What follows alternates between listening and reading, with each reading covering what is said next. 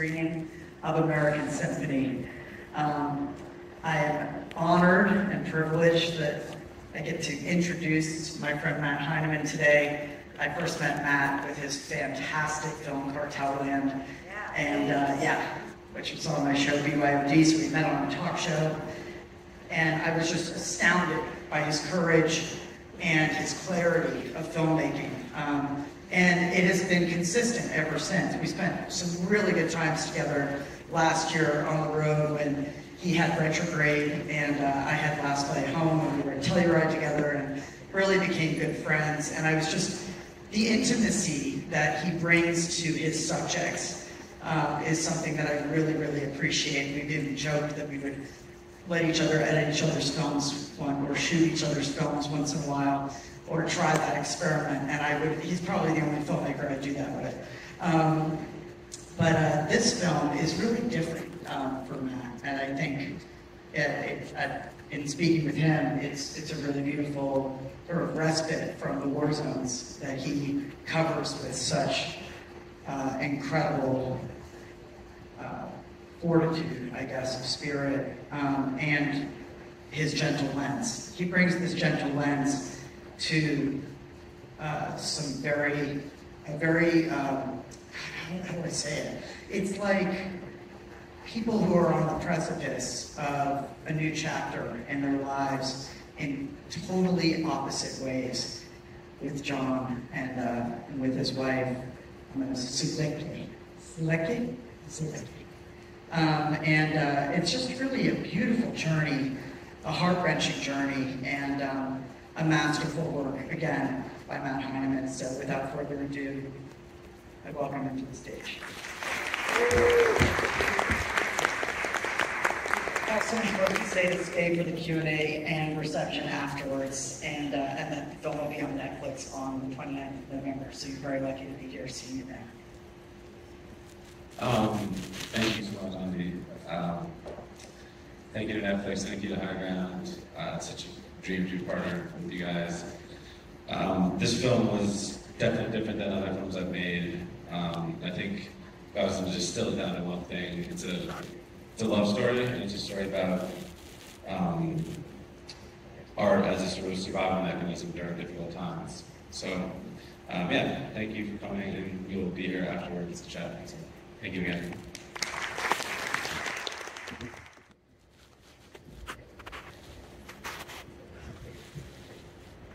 Hi everyone, I'm Rebecca Ford from Vanity Fair. Thank you so much for joining us. Wasn't that just incredible?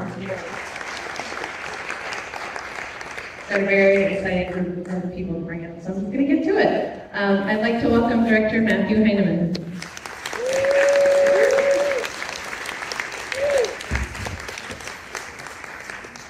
Producer Lauren Domino.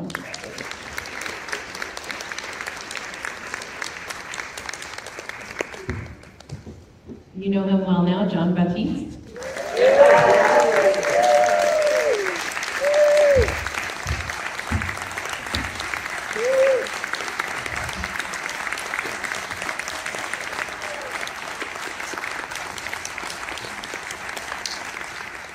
And Suleika Jaouad.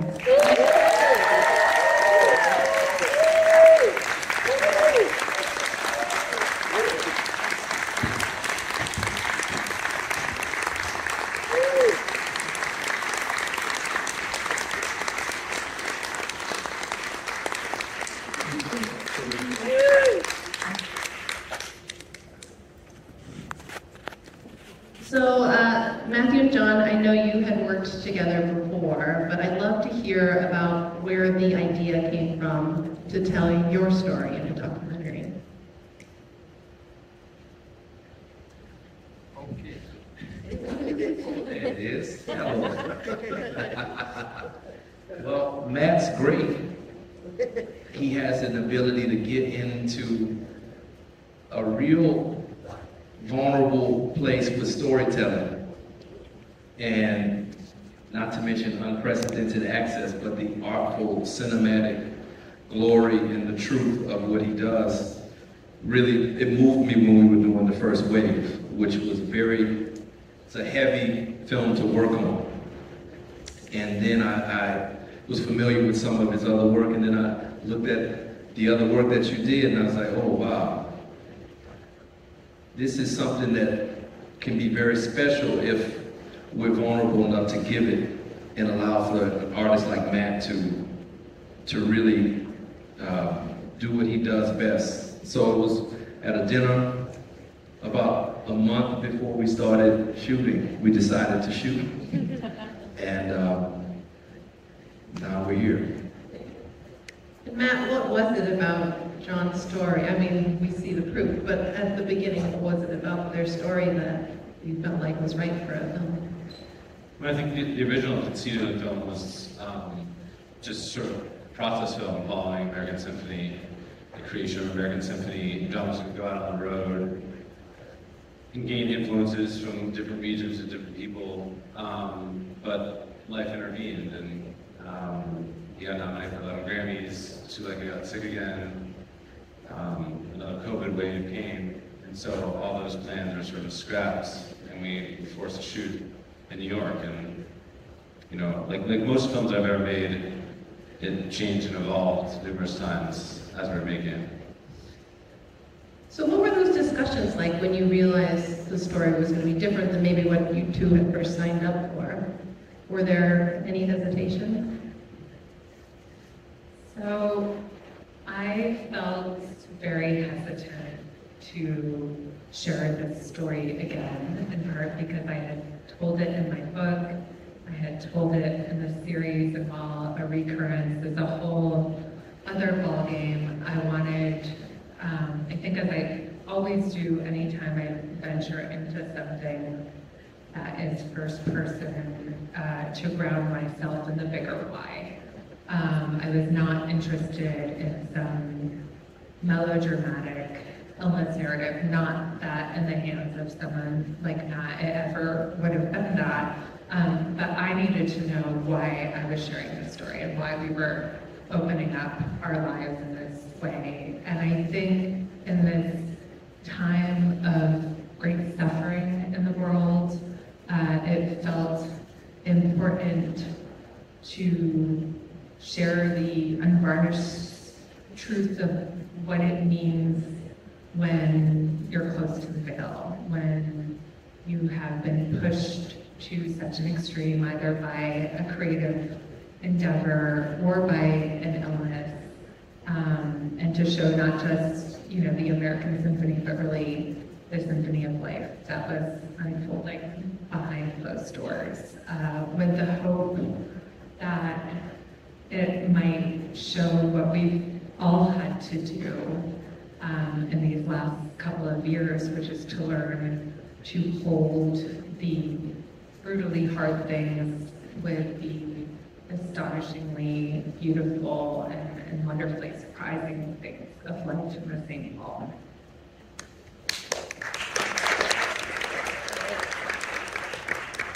And Lauren, when you were first getting to work on this, what did you sort of anticipate to be most difficult about your responsibilities? I mean, there are several. I think Matt, in his work, does a really good job of bearing witness to hard things. And in that, helping us find and understand the community within ourselves. So automatically going in, I knew there would be that task. And that bearing witness, it's a lot of verification giving. I wasn't around during the actual production, but we inherited 1,500 hours of footage of their lives, which they so graciously let Matt be witness to in the good and the bad. So to have that much amazing footage, it was a challenge. Our biggest producing challenge was, what is this story? Because this is a film that could have been 11 different films and impacted people in like 20 different ways, and striking that balance of the beauty of their life, the like creation. That was the thing that we talked about so much in the edit of like, what does it feel like internally to make something? And how can we relay that so that an audience feels that too? Because their art making feels to me, when I was watching the footage, of like a huge means of getting through. life and for it to have an audience not just see that, but feel it, was our biggest challenge of like, feel it in your belly, not just in your mind. So you're mentioning all this footage that you had. Matt, can you summarize how much filming we're talking? I understand it was 7 months. Was it all day, every day? Sum it up for me. We had that dinner and sort of decided to make the film, and I think, yeah, within like 3 or 4 weeks started filming on New Year's Eve 2021, and literally filmed every single day, 7 days a week, often getting up with Jon or Suleika and going to bed with them, sometimes 12, 16, 18 hours a day, for a long time. So I and we owe so much to them for having the bravery to open up their lives, their souls, their minds, their hearts, their marriage, to us at such an unbelievably critical moment. And we all are the benefits of their courage and allowing us to do so.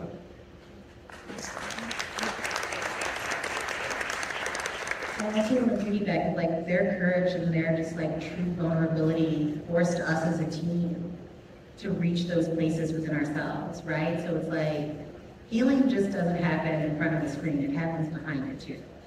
And that's the power of art, right? So it forced us to be like, how do we show up to this footage also from a place of like supreme vulnerability and talk about things that are difficult that we're maybe going through in our lives that we're seeing reflected back in the footage. And so it was a really transformative process that we couldn't do if they didn't so graciously and lovingly invite us to experience their lives with that level of openness.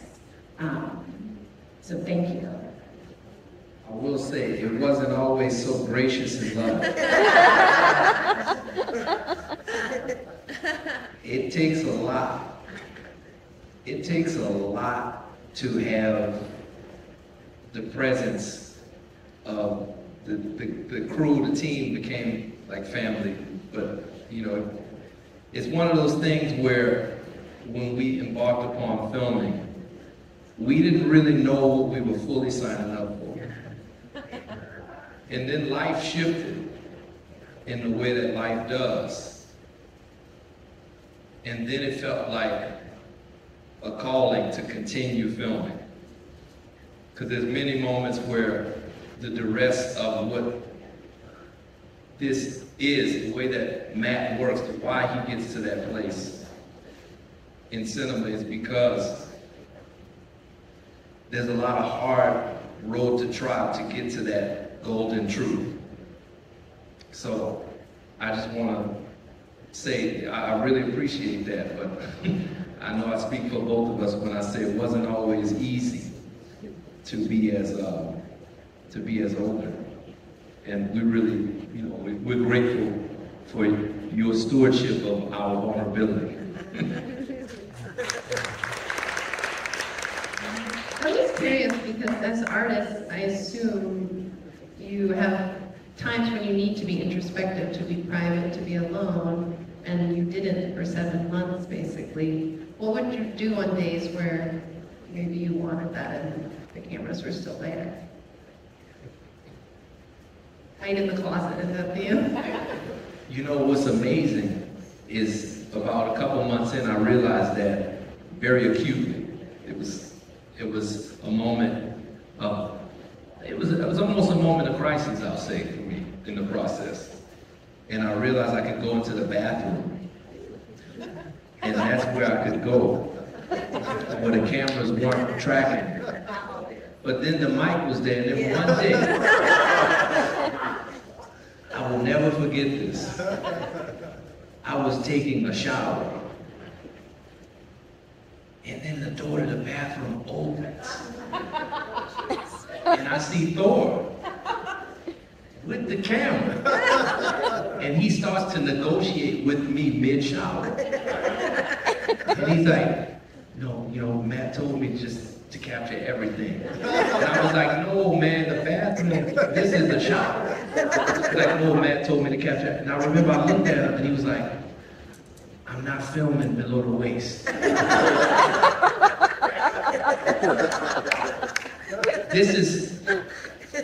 It was so, I admired how brazen he was.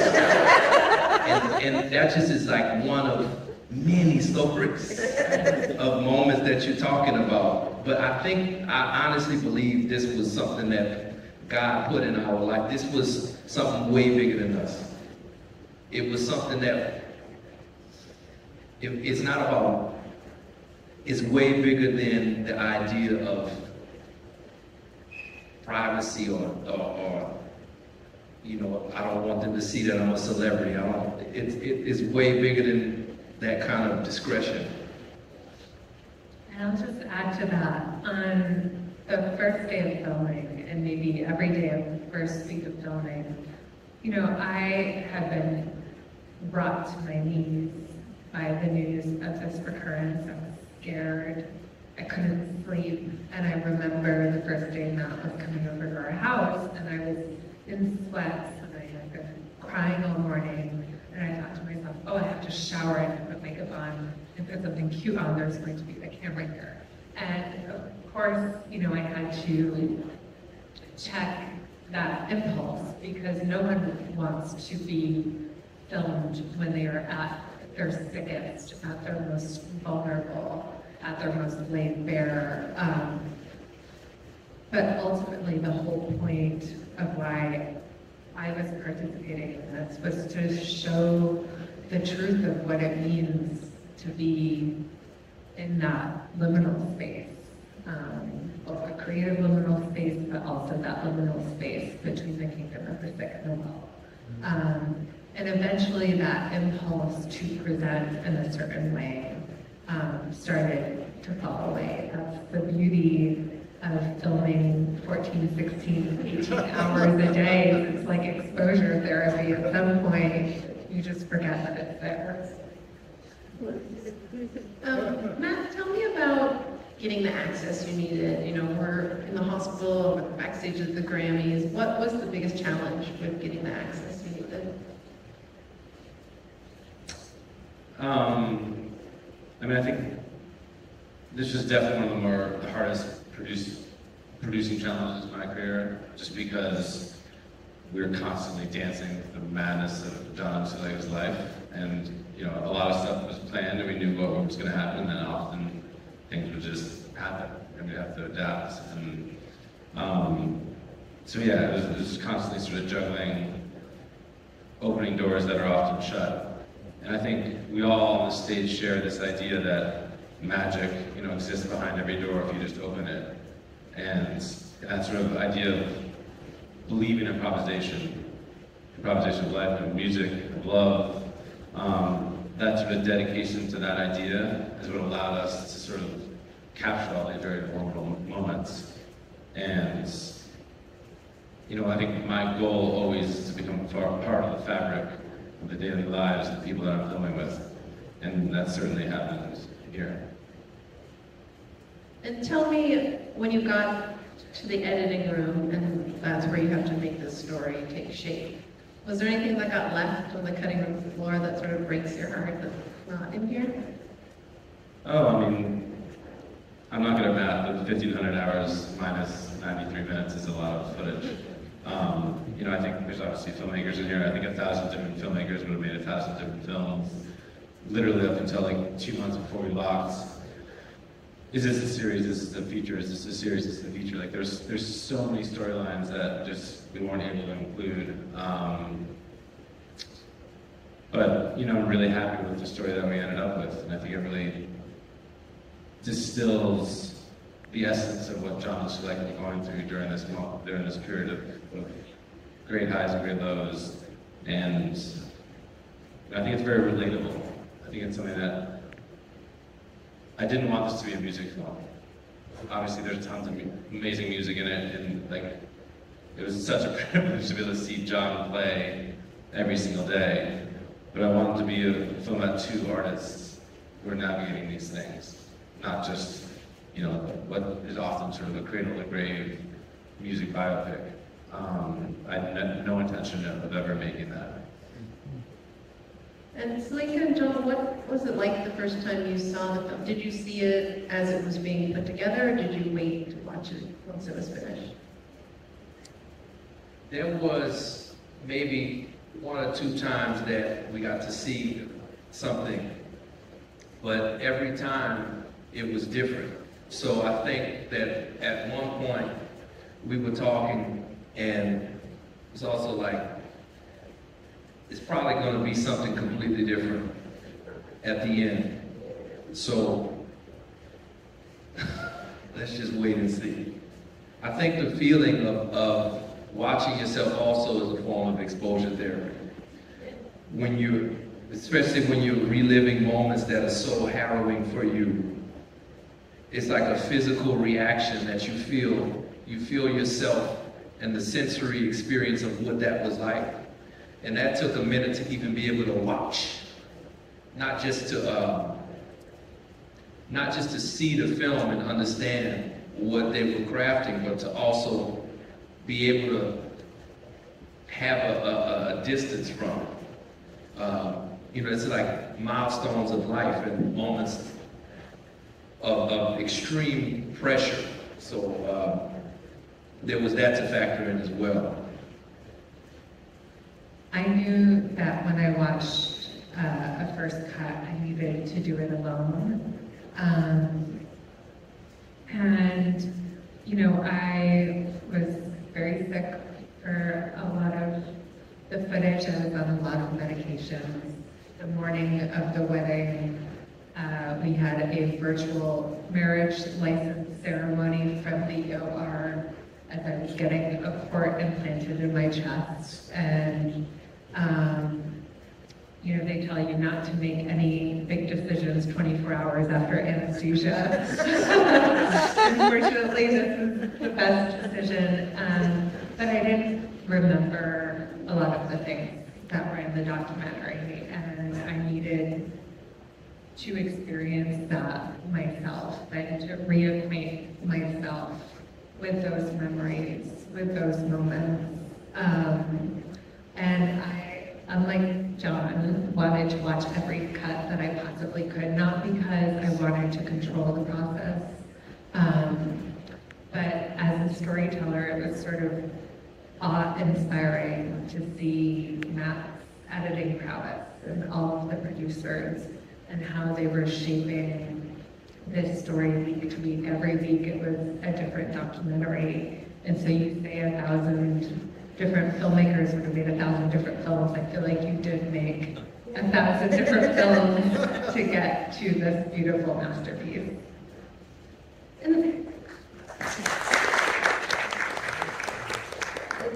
Obviously, we know the two of you know each other so well and you're so bonded, but I'm curious if watching the documentary made you realize anything about each other that you hadn't maybe grasped onto before. Can I jump in? Okay. I think this weird thing happens when a family is in crisis. There's the inclination to put on a stoic, brave face for one another, to be strong for each other. And what, really struck me were those scenes of Jon after he left the hospital, after I was no longer in the room, where you allowed yourself the permission to fall apart. And it's so, in some ways, I wish we could fall apart in front of each other. But it was so moving to me, and really gave me a deeper appreciation of how, when you go through something like this, it's not the person in the hospital that's suffering, it's everyone around them. And I was so grateful to get to see those moments, to have a deeper understanding of what you were going through, what anyone who's been in the caregiver's chair might be going through. I had a greater perspective of how far we've come, both as individuals and together. We met when we were in the summer band camp, and you must have been 12 or 13, and I was 14. And to come through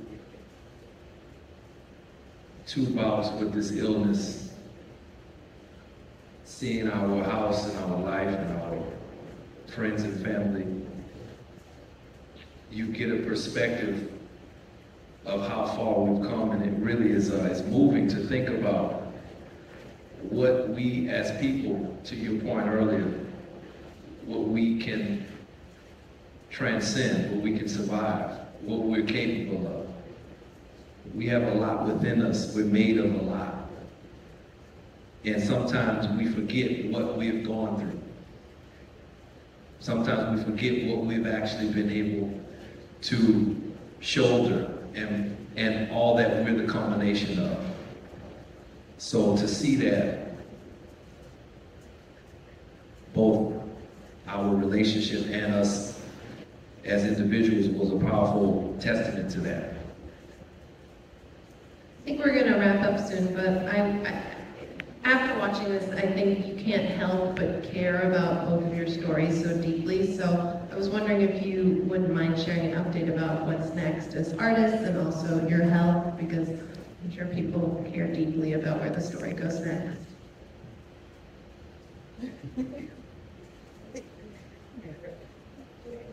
Well, we're here.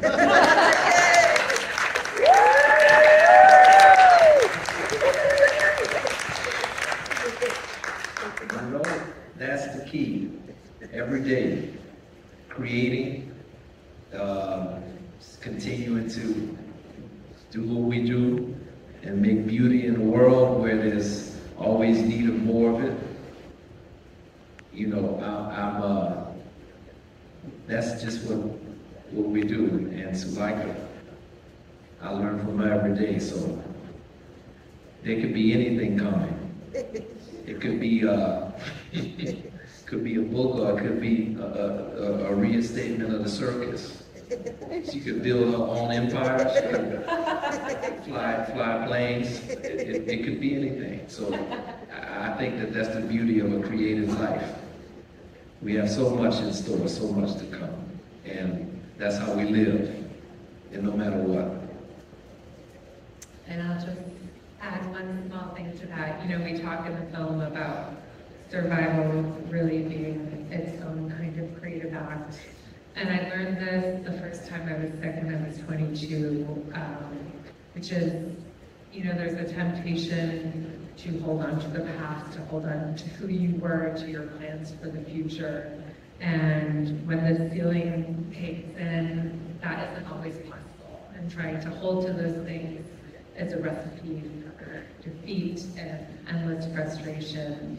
And I believe that we're all creative. It doesn't matter if your paycheck is tied to creative output or not, but that there's value in creative process, because what it's showed me time and time again, and I know it's shown you, Jon, is that in these moments where everything is upended, you have an opportunity to reimagine who you are, to reimagine how you relate to the world and how you're going to move forward with it. And so that's what we're continuing to do.